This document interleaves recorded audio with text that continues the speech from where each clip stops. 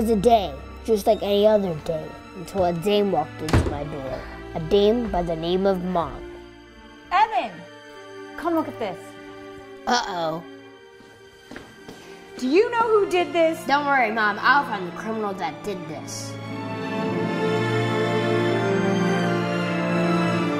There were clues everywhere. Whoever had done this had made a mess.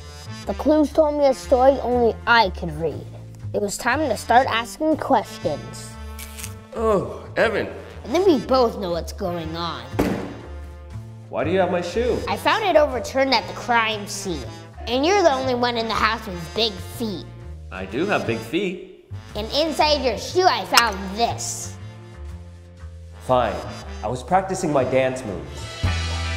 I didn't want anyone to know, and I had taken off my shoes so I could practice my moonwalk. Then I heard a weird noise, like someone approaching. I got scared and ran out of the room, leaving my shoes there. So you caught me.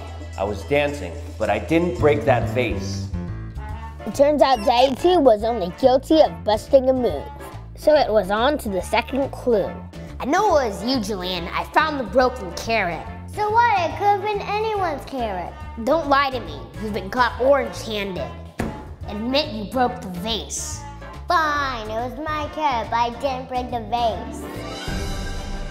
I was practicing for the annual carrot eating contest. That's when I heard a strange sound, like someone approaching. I ran through the living room and must have dropped the carrot. But it was in one piece when I left it, so I'm guilty of nothing but a big appetite. So it wasn't the little sister. That left only 3 choices. Mommy Tube, me, or my invisible friend Wallace. But Wallace has been on vacation in Hawaii, so it couldn't have been him. All right, Evan, did you do it? No. Good enough for me. That left only one person. The dame who started it all, Mommy Tube. What am I doing here? I found the broken vase. Which made it the perfect crime. Let me explain what happened. When you came to see me, you were limping like you had just fallen. I think you were practicing your skateboarding in the house. You went into the living room, tripped over Dad's shoe, stepped on Jillian's carrot, and then knocked the vase off the shelf where it smashed into the floor. Fine, it was me. I did it. I broke the vase trying to be a great skateboarder. But you know what? I'm allowed to break things and skateboard in the house.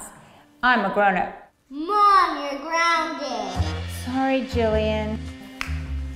Good job, Evan. No problem, Dad. And that's the story of the case of the broken vase. Was he talking to himself?